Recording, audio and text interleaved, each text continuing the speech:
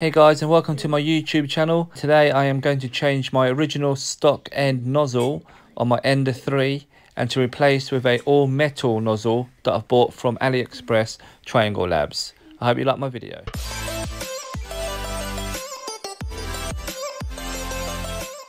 Okay, before we begin, we need some tools. Okay, enjoy the video.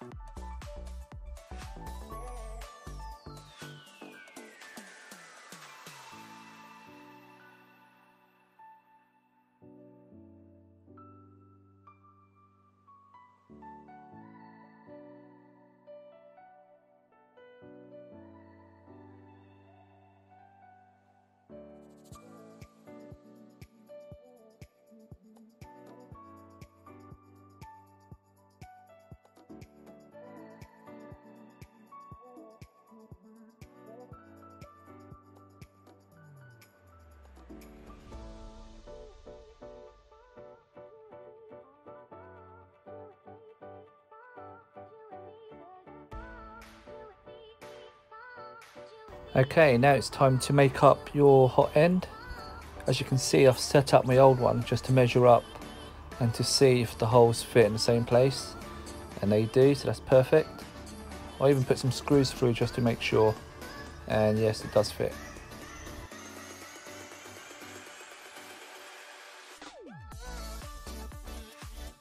Okay, so grab the nozzle and tighten it in, but just do it hand tight for now, as we'll tighten it later. And then grab the middle bit, finger tight that as well.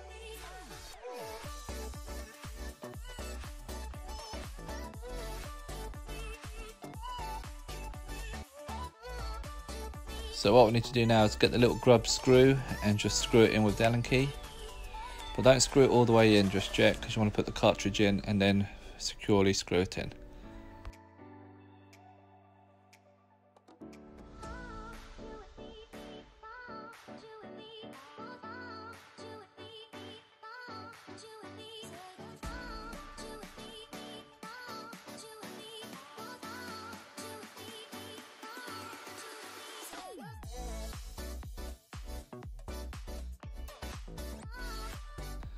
Okay, what you want to do now is grab the cartridge and just slide it in, just like that. And then you just want to screw it in with the Allen key on the grub screw. You want to do it sort of tight, but not too tight. Okay. And then what you need to do is get your thermistor and put it in a hole. And then get your screwdriver and your screw and just screw that in.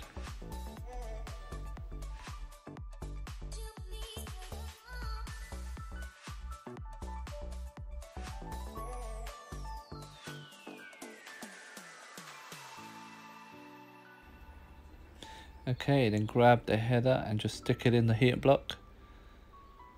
It's quite tough, so just don't give up. You can see that I'm struggling to put it on.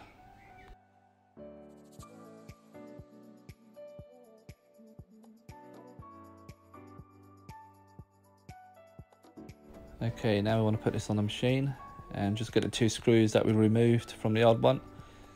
I think it's best just to screw one side in first and then put the other screw in afterwards and then tighten.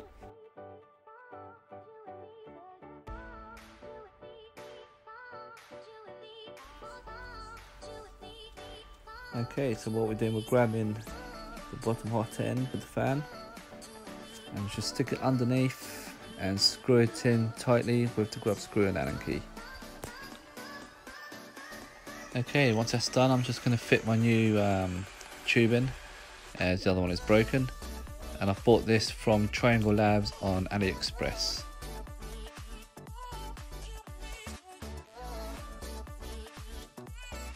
Okay, so what you need to do is just push it all the way down till it stops. I'm going to grab my clip and then I'll pull it up a bit and slide that clip in.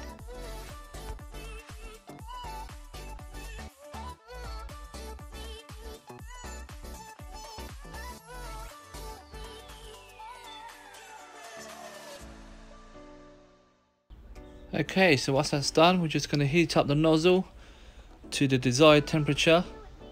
For me, I'm using PETG, so I'm going to heat this up to 240. And then once it's heated up, you want to get the spanner and a socket, a 6mm, and just tighten the nozzle.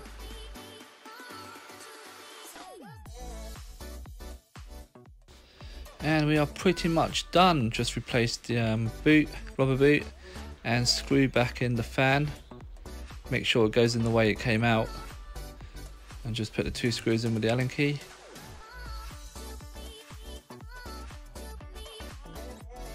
And there we have it. And once that's done, we'll need to do the PID settings, which will be on another video. Okay, thank you.